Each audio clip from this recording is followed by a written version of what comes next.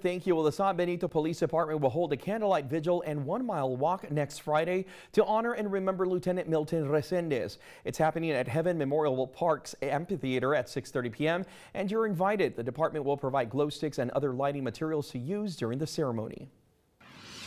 Well, a historical marker is now on display at St. Joseph Academy over in Brownsville. The school's class of 1964 worked together with the Texas Historical Society to make this happen.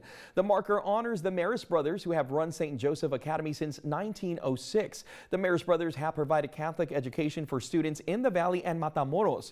The president of the school had this to say about the marker's significance. This wall here was part of the original campus from back in 1865, and it's the lone remaining piece of the campus from that time. Motel went on to say the marker is a symbol of the school's deep roots in the community. Well, if you happen to be an art lover, then you'll definitely appreciate one event that Danielle's eager to share with us, and it's all about creativity. Right, Danielle? Right, Adam. Hey, Adam, art. You excited about this art walk? Yes. Okay, good.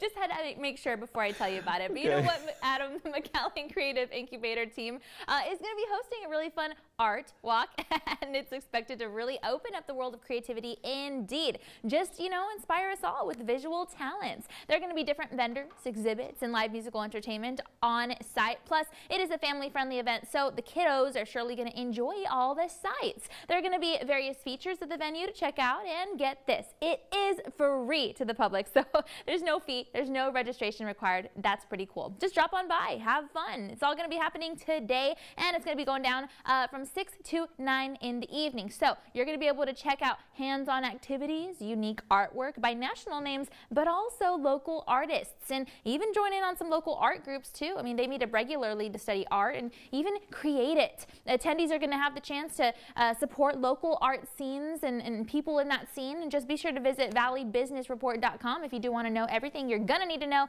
to attend this art walk. Guys, like my pun at the beginning?